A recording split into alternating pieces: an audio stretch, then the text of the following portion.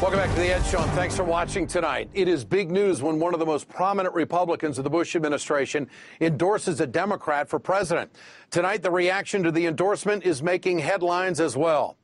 Colin Powell, the former general, carefully laid out his case in support of re-electing President Obama on national television yesterday morning. I think generally we've come out of the dive and we're starting to gain altitude. I also saw the president get us out of one war, start to get us out of a second war, and did not get us into any new wars. I'm more comfortable with President Obama and his administration when it comes to issues like what are we going to do about climate? What are we going to do about immigration? What are we going to do about education? I think we ought to keep on the track that we are on. The former Secretary of State ruffled some Republican feathers. The Romney campaign deployed former Governor John Sununu to respond. That's when things got ugly. When you take a look at Colin Powell, you have to wonder whether that's an endorsement based on issues or whether he's got a slightly different reason for preferring President Obama. What reason would that be? Well, I think when you have somebody of your own race that you're proud of being president of the United States, I applaud Colin for standing with him. Did you catch the first line from Sununu? Here it is. When you take a look at Colin Powell, he said, when you take a look at Colin Powell, as if it's obvious why Powell would endorse a black president, because, you see, he's a black guy too, right? This is outrageous. This morning, radio host Michael Smerconish had an interview with the president and asked the president of the United States if he was offended by Sununu's remarks. Any suggestion that General Powell would make such a profound statement in such a important election based on anything than what he thought was what's going to be best for America, I think doesn't make much sense. Well, here comes the mop-up. Sununu has now issued a statement calling General Powell a friend and says that he respects the endorsement. He says, I do not doubt that it was based on anything but his support for the president's policies. It's not exactly an apology, is it, folks? Sununu clearly stated that he thought Powell's decision was influenced by race. It's certainly not about race. It is about policy and the performance of the President of the United States over the last 4 years. General Powell doesn't think Romney is ready for the job. As for Sununu, he's just coming off as an angry old white guy who just doesn't like diversity.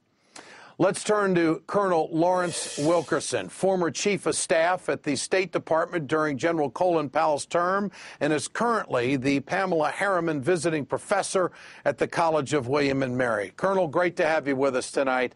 Right to the point, what do you think of John Sununu's assessment of General Powell?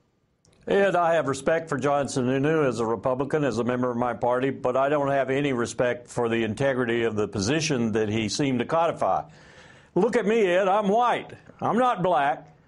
Colin Powell picked me because of the content of my character and my competence, as he did every Asian, Hispanic, white person, black person who worked for him when he was chairman and when he was Secretary of State. To say that Colin Powell would endorse President Obama because of his skin color is like saying Mother Teresa worked for profit. Now, do you agree with General Powell's endorsement? He is endorsing the President of the United States, and he very clearly stated why. Would you go along with that? Do you agree with that?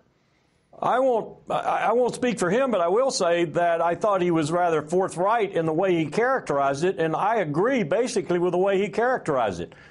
President Obama inherited a catastrophe, a failing housing market, a collapsing automobile industry, a huge debt, 800,000 jobs lost. He inherited what George W. Bush and Dick Cheney gave him. And in the 4 years, roughly, that he's been president, he has made steady improvement. He's stabilized the financial system. He saved the automobile industry. He needs another 4 years in order to make more improvements because there's still lots of improvements that need to be made, including more jobs. So let's give him 4 years rather than go to a man who is so slick that we don't even know from the primaries to now what he stands for. Colonel Wilkerson, in the comment that John Sununu made, he said when you look at Colin Powell, there may be some other reasons why he would support President Obama. What does this say, if anything, about the Republican Party? Isn't this getting to be somewhat of a brand of the Republican Party? Well, on Governor Sununu's part, I think it was an unfortunate slip of words, but you're insinuating something, and you're insinuating something that is absolutely accurate. My party, unfortunately, is the bastion of those people, not all of them, but most of them, who are still basing their decisions on race. Let me just be candid.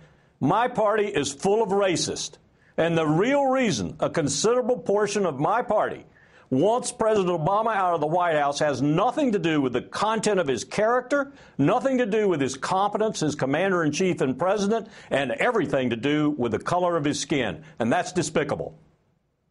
What does it say about Mitt Romney to allow John Sununu to slip away with this without repercussion whatsoever? I think it says that Mitt Romney will use any tactic whatsoever to win the White House. Colonel Lawrence Wilkerson, great to have you with us tonight on The Ed Show. I appreciate your candor so much, and thank you for visiting with us tonight.